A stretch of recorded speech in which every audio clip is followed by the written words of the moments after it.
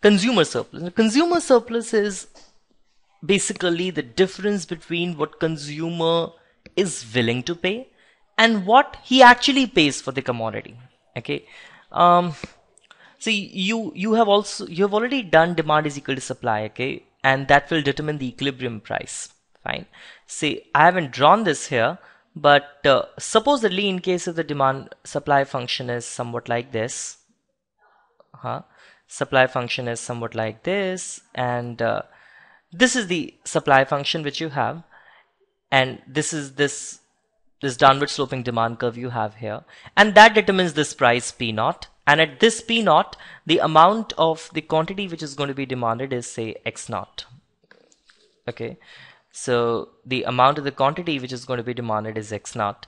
Now, you have to think that how much consumer is willing to pay and how much he is actually paying, how much worth the consumer is, how much worth of the utility or what do you say, the value which consumer is going to get from consuming these goods.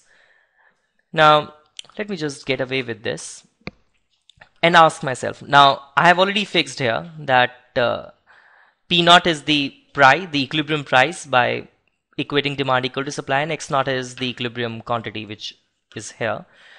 How much is the first unit of commodity worth to the consumer? This much. Say this much. How much is the second unit of the commodity worth consumer? Say this much. How much is the third unit of commodity is worth consumer? This much. Fourth this much. Fifth this much. And X naught this much. Okay. This entire region A, D, X naught, O, or what I have written A, O, C, D, this region is basically the entire value which consumer is going to get, okay, from consuming these much units of commodity. But how much he is actually trying, how much he is paying for consuming these commodities is just this much, this rectangle P naught D C O, because in order to consume X naught he is paying just P naught. So how much is the total expenditure? He is making the total expenditure of just P naught into X naught. This is the total expenditure which he is making. P naught into X naught is the total expenditure which he is making, but actually he is getting this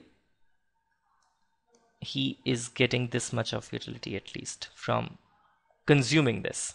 Okay, this is the area, that is ADCO or AOCD is the entire area of which consumer is getting value, minus the amount which he is paying. He is paying how much? He is paying this much. This much he is paying.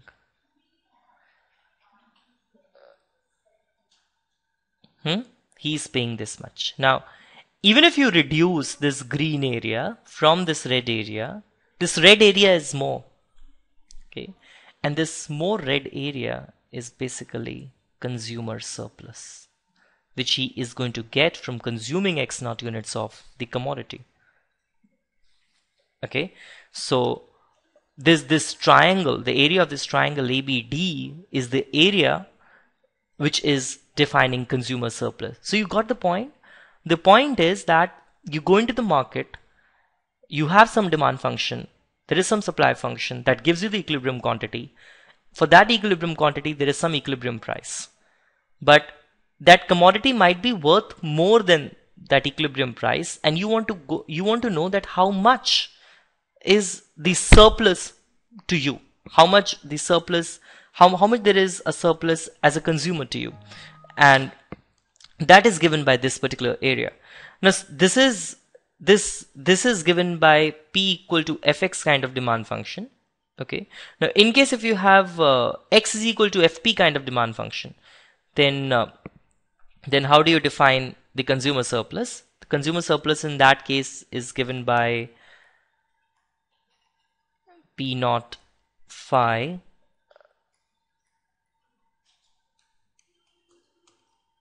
fp dp. Okay, and in case if demand curve x is equal to fp intersects price x is at p1, then in that case consumer surplus is given by p0 to p1. Why I'm writing phi again? fp dp.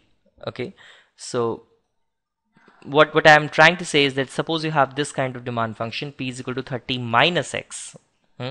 This is one demand function. If you have this kind of a demand function, then this is the way you'll find out the consumer surplus. But supposedly if you have this kind of demand function, x is equal to 30 minus p. Okay, then in this case, that is x is equal to the function of p, then you will be using this, either this or this kind of demand function.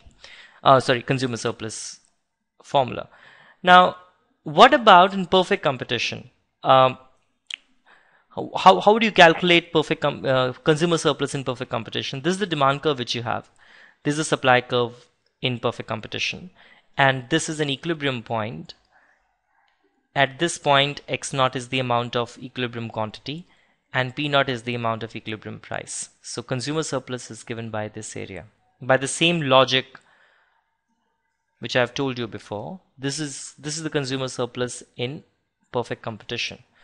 Now, in case of monopoly, in monopoly, equilibrium is defined by the point where MC equal to MR. This is the AR curve, this is the MR curve. And at this point, say x0 unit of quantities are demanded. And at x0, price is given by this p0. And hence, consumer surplus is given by this area. As you could see, consumer surplus in case of monopoly has reduced a lot as compared to the case in perfect competition. Okay. Now let us do one numerical example here. That is, supposedly if you have p equals to 30 minus x square. This is the demand function p is equal to fx kind of demand function which you have. And you need to find out consumer surplus. Find consumer surplus when x is equal to 5. If you have this kind of question. Now let's draw this figure first. So you can write this as p minus 30 is equal to minus x square minus x. Or you can write this as minus common x square minus x plus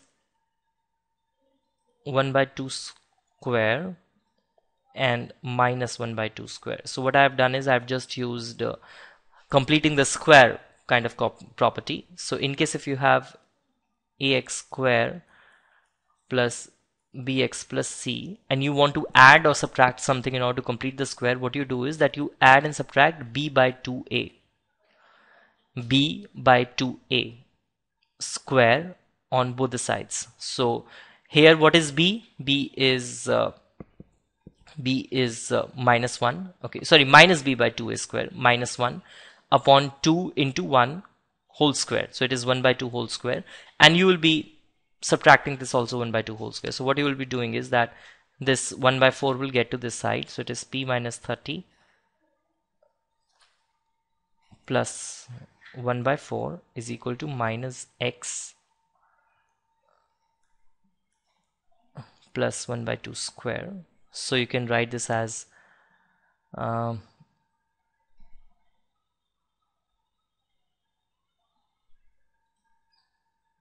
that this is minus which I have taken here.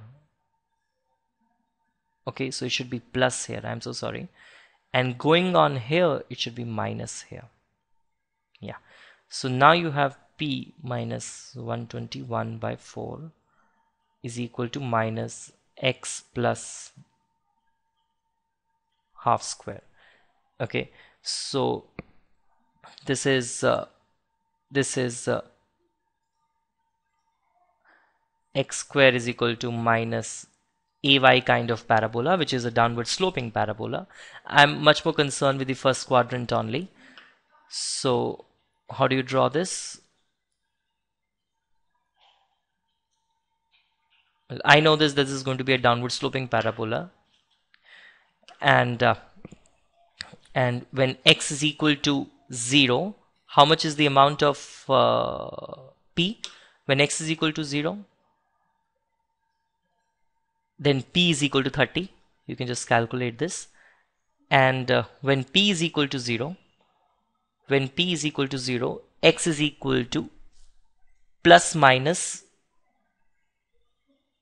See, when p is equal to 0, x is equal to plus 5. Okay, and there'll be one more value of minus here, which we are just not we are not including out here. So this would be somewhat like this. Okay, so it is 30 here and 5 here and so on. So, and you need to find out the value of consumer surplus when x is equal to 5. Okay, now when x is equal to 5 is the value which you need to find out. So this is the entire area is basically the consumer surplus. This entire area is the consumer surplus. So what you will do is that consumer surplus is basically given by integral of this demand function. You actually didn't have to do all this, but I've just told you this. That is 30 minus x square dx 0 to 5. So minus p naught x naught. Okay, but when x is equal to 5, what is the value for p? 0. So this will become 0. Fine. You just need to calculate this integral, which is 30x 30x minus x square by 2 minus x cube by 3, and you have to calculate these limits 0 to 5, and once you put in there, what you will get 30 into 5 minus 25 by 2 minus 125 by 3, which once you will calculate this, you will be getting something like 95.9. Okay, so this is the value of the consumer surplus for this particular demand function.